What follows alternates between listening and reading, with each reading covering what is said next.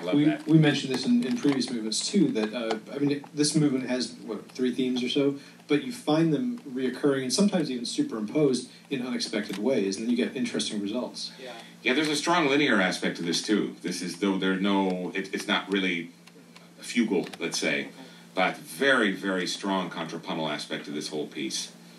Bass lines are always moving around very nice. Even this in that umpa section, look how that, the very melodic type stepwise bass line.